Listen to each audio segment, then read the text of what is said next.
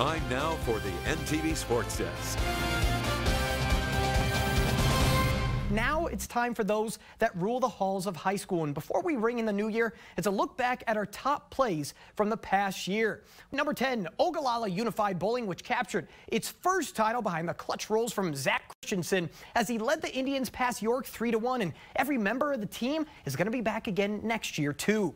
At number 9, the Minutemen of Lexington capturing the Class B cross-country title and knocking off four-time repeat champion Omaha Skutt. The title is the fifth in school history, first since 2009, as 4 Minutemen finished in the top 15 to deliver the title.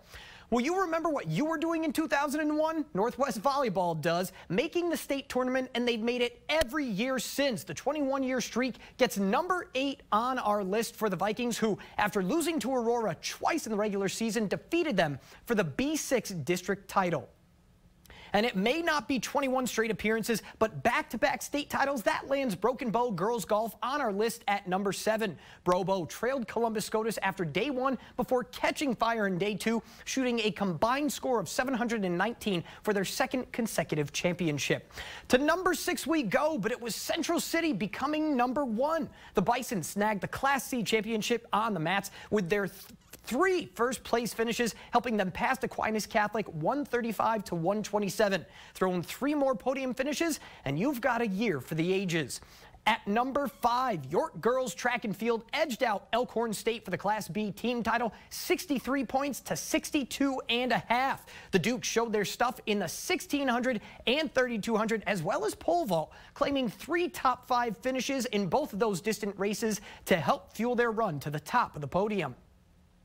GICC boys basketball takes number 4 on our list after they dominated the C2 state tournament on their way to a state title. Wins of 29, 24, and 21 points. Talk about leaving no doubt to claim what they had just missed out on in 2020. And speaking of leaving no doubt, Flavia Nagatani of Kearney doing the exact same for spot number 3. The grappler repeated as the 103-pound champion in the Girls Nebraska Scholastic Wrestling Coaches Association State Championships, and was also named the outstanding wrestler for the 103 to 132-pound weight classes.